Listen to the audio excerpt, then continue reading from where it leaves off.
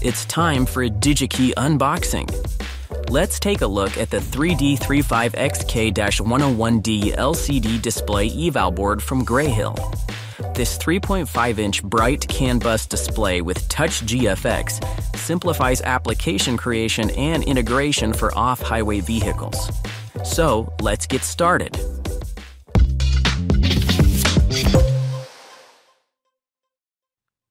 Inside the box, you'll find the 3D35 3.5-inch LCD display with a serial cable for programming, a power cord, and several power adapters.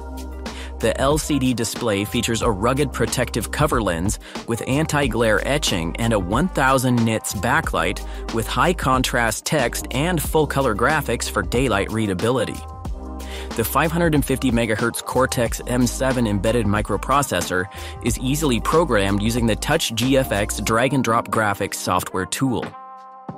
In this demo, we'll walk through the 3D35 display's preloaded applications.